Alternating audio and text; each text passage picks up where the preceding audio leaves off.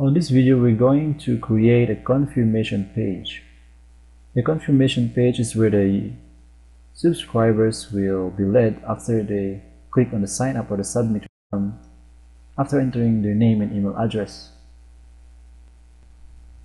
So what I'm going to do is open again the Composer, which I downloaded from composer.net. It's an HTML editor. There it is. So that's from composer.net. So open up your Composer editor and let's make an instruction. Let's create an instruction that says, please check your email. So when visitors submit their name and email address, they have to check their email or their inbox to click on the confirmation link to be able to be led to the download page. So in a few minutes you'll be receiving a confirmation email.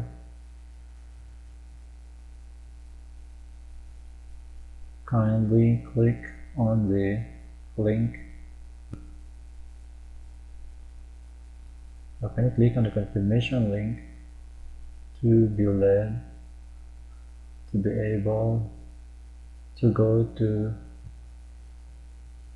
the download instruction page or the download page instructions. We're going to enlarge it. Please check your email there.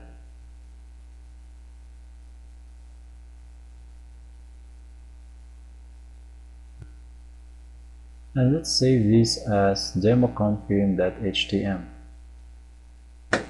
So we create a title that says democonfirm. Just say check your email. So that will go to the title. And let's save it as democonfirm.htm. This has been set on our autoresponder form code. So what we're going to do is to upload this file to our site. Open up the Smart FTP client.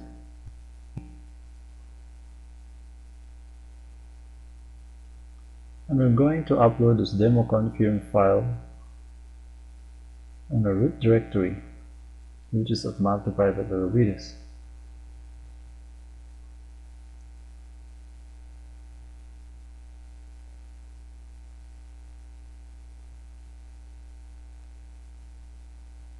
So there it is.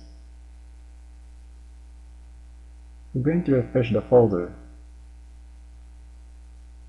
We can see that the democonfirm.htm is uploaded there.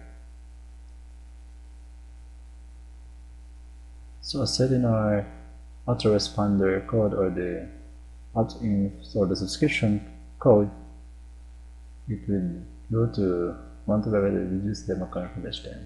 So there it is. Please check your mail. So this is where the sign-ups or the subscribers go after they click on sign up or submit button in the opt-in form.